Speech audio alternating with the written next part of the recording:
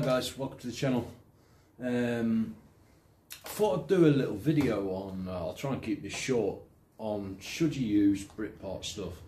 I've seen quite a few posts recently. I don't really do Facebook and that, but I do a bit of Instagram. I don't do it for this reason really. I've seen a lot of, well, a few posts of people getting hammered, getting proper bullied for using britpart parts on the Land Rovers. If you, I'm not saying britpart's all fantastic and all that lot, because it's really not. But if you're restoring and rebuilding a Land Rover from scratch, you inevitably are going to come across britpart stuff. You can't avoid it. But it's choosing what you use.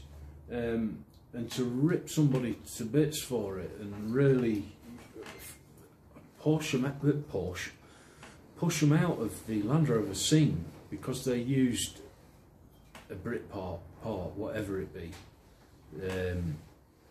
it's really not fair. People have budgets. The parts you use largely depends on the budget you've got to spend. If it's a seal, any seal for britpart seal, it costs you no more than a couple of quid, no matter what it's for. Sometimes pennies.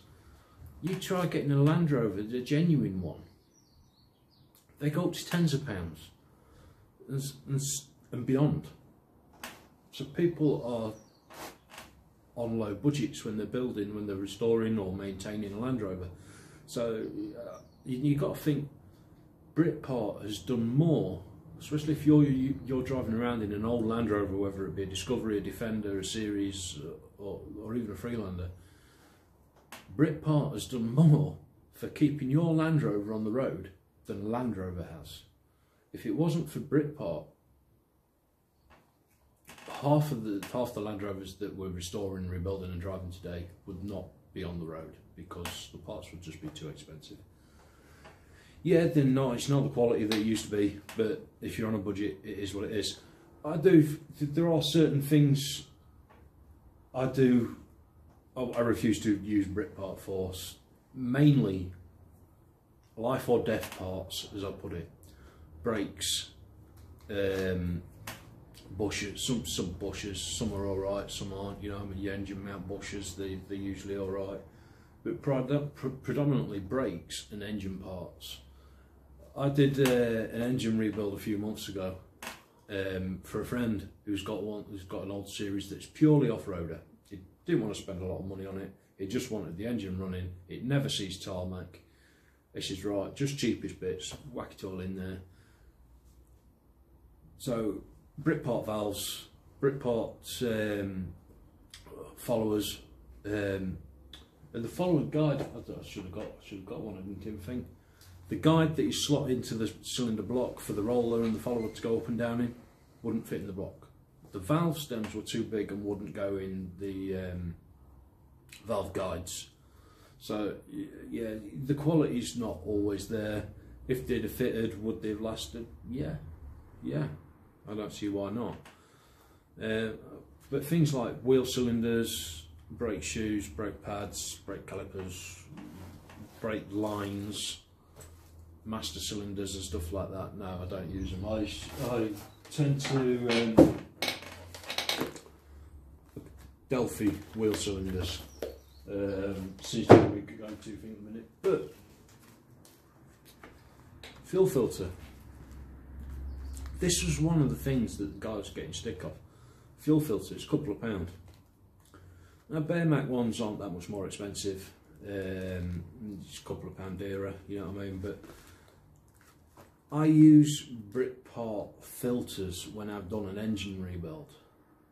Whether it be an oil filter or fuel filter, because I'll run the engine, I'll run it up to temperature, I might even take it for a drive round, take it for its MOT or whatever, bring it back, because I always take the filters out and put new ones in. It will not even do 100 mile, and because quite often what I'll do as well is I'll cut them open to see whether there's any bits in there. bits of swarf out the engine and stuff like that, and it's a good way of, like in the oil filters and stuff like that, see if you've got metal bits chafing and falling apart and getting stuck in there. So yeah, I use them for that purpose. I'll and then I'll swap it out for a quality one. But things like that, that's a britpart. Well, no, actually that's an old one in a britpart bag. Use britpart one. Why not? What harm's it going to do? It's part of the spring hanger. I actually thought that was a new one in there. But it's not going to do any harm. It's a solid bit of steel. Whether you're using a genuine Land Rover one or a britpart one, that is not going to break. So save yourself some money. And I always, yeah, the britpart, if there's any paint on them or anything like that, it's not going to last. So I always repaint them anyway. But as for seals and stuff like that, just get the best you can afford. Bearings, I don't use britpart bearings. I have in the past, but only if a customer requests the cheaper bearings. But usually Bearmac ones or whatever, Turner Engineering, they're not that much more expensive. Genuine Land Rover, stupidly expensive. And bits like this, this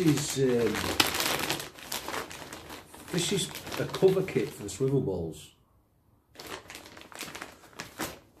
Whether you're using, in fact, I can't remember seeing any other, mate, than you can get rubber ones, which are about £40 a pop. It's not going to, what's the worst that's going to happen if you use a britpart one of these? The worst that's going to happen is it'll fall apart after a year. But I fitted a pair of these to a Land Rover 4 years ago, sorry, and they're still like brand new. So my main point is, actually I'll mention that. This is the bypass hose, or apparently the bypass hose, that comes off the water pump. And it's a Bearmac part, so you're not always getting it's a genuine Bearmac part. Don't fit.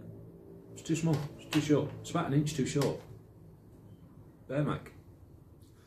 Just because you're paying more doesn't always mean you're getting better quality. But the main point of it is, my main point of this video is, stop giving people grief because they're on a budget and all they can afford is britpart. It's as simple as that. People can't always afford to go for the best quality stuff, and it's keeping another Land Rover on the road that would get scrapped because they can't afford to repair it. So yeah, just bear in mind, try to use real quality bearings, brakes, engine parts. Everything else, exhaust, what have you, it's not life or death if it only lasts you a couple of years. It's not life or death, is it? Worst case scenario, you've got to spend another 60 quid on an exhaust in 3 years' time.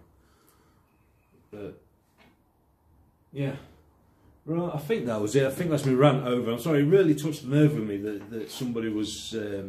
It weren't just one person getting it. Everybody was jumping on them. But you can guarantee they're going to go and work on their Land Rover at the weekend, and they're going to go and fit a britpart part on the Land Rover,